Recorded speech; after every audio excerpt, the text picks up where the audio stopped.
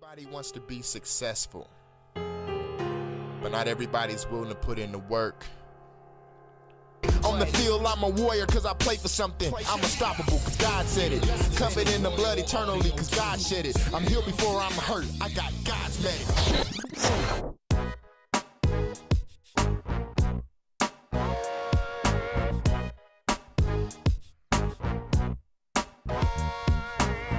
I tried out for the Cardinals, cheerleaders, and failed miserably. However, I got a ring 30 years ago, married Duffy. You take a look at this one. Excuse me, you show off. For crying out loud. I'd get a hernia just lifting that. O'Brien, I hope you don't mind. O'Brien Schofield. Yes. Welcome home. Well, thank you. For those of us who are Cardinals fans and for those of us who are NFL fans, we still like to think of this as your NFL home, even though you had to go to Seattle to get the jewelry. What an exciting experience, though. People get traded all the time and never wind up with those. Yes. For me, it was just an eye-opening experience, just with my faith in God to play for a team for 3 years. I really wanted to be the guy that stayed wherever I got drafted for the longest, but unfortunately with the coaching changes, I was cut at the beginning of camp, and I was given an opportunity by Seattle, which by no means was easy. I had to fight to make the team with all the talent that they had there and, just play a role. I wasn't a starter there, but wherever I could get in and make my dominance and presence felt, I did just that, and I'm blessed to have a ring sitting here today. All right, but even though you got the ring, and even though you're here in the middle of summer, yes, you miss us a little bit, don't you? You know what, my family, my wife's family is out here, and this is where I train at. It was home for me at some point, so I still come here in the off season and train, and some of the guys that I talked to from the Cardinals, I'm able to get up with them and train with them a little bit. And the Mexican food in Seattle really is lousy. So, listen, you got the ring. That's a symbol of as successful as you can be in the NFL. Is that what the seminar is about, and you're part of it? Well, for me, the seminar is just about your life struggles. It's things that you go through, but keep your eye on the prize. Don't lose faith in things that you want to accomplish, the desires of your heart, and if you trust in God, those things are able and they're capable of happening. You know that right now there are people who are saying, what is he talking about? Don't let things get you on the way up. He's got a ring. He was in the NFL, for crying out loud. He's been a star ever since he started playing football. Did you ever have any downtime? Oh, man. You know what? Downtime was injuries for me.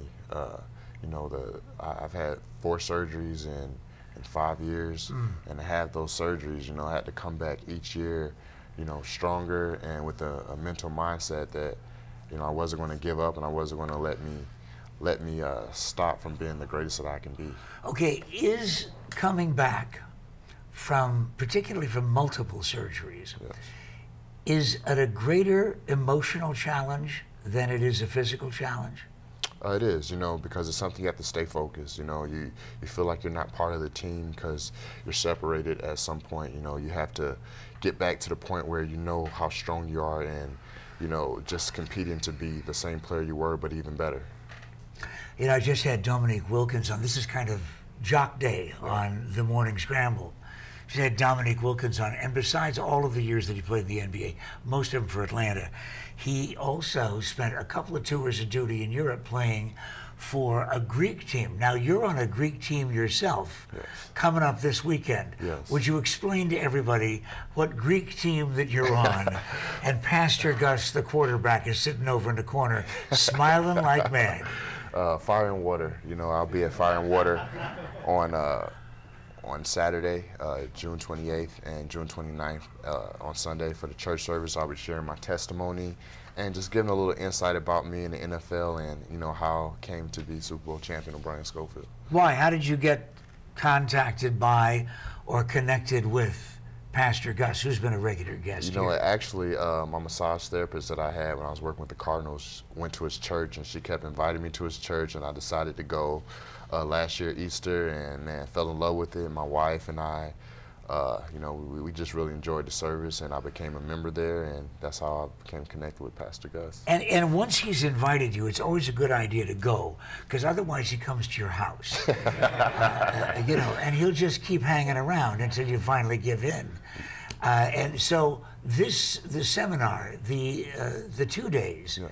is about what you were talking about, and that is how to overcome the obstacles. Yes, just perseverance. You know, there's a lot of things that people go through in life, challenges, and for me, greatness does not come without a challenge. And when you really look at, you know, just to where you got to where you are, there's something that, some obstacle that you had to fight and go through, and people look at your success today, but when they hear your story of the things you had to fight and to sacrifice to get to where you are, I mean, a lot of people will be amazed. So that's all I'm sharing, is my story of how I became to be a Super Bowl champion, and, you know, my struggles in life and my faith in God. You ever remember a time when somebody came up to you as an NFL player and told you a story about their troubles and their challenges and the barriers that they were having a hard time getting to? I mean, what a responsibility for a guy who essentially knocks people down, throws balls, catches balls, and here's somebody coming up to you saying, hey, you know what, I'm having a tough time in my life. You ever have that?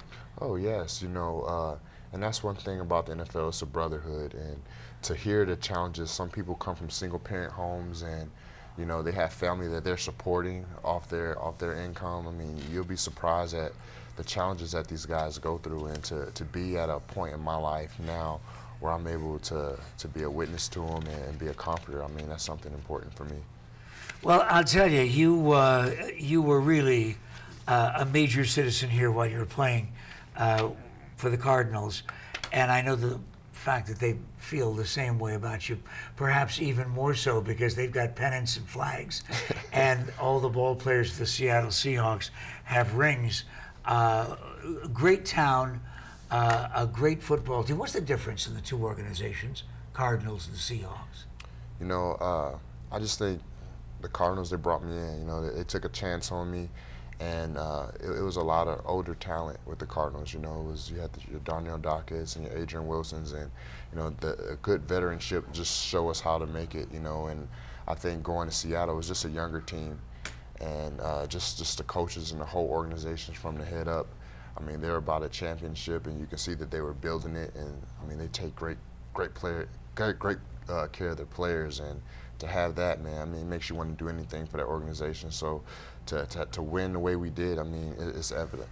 Here's the big challenge, though, for you. Ready? Yes. Where is Fire and Water? It's in Phoenix. You're going to be able to do this from memory? Give us a general... Oh, wait a minute. You mean Fire and Water at 1937 East Diamond Street in Phoenix? If that isn't good enough for you, how about 85006, okay? Hey, listen, it's good to have you back. Oh, Come back and visit us.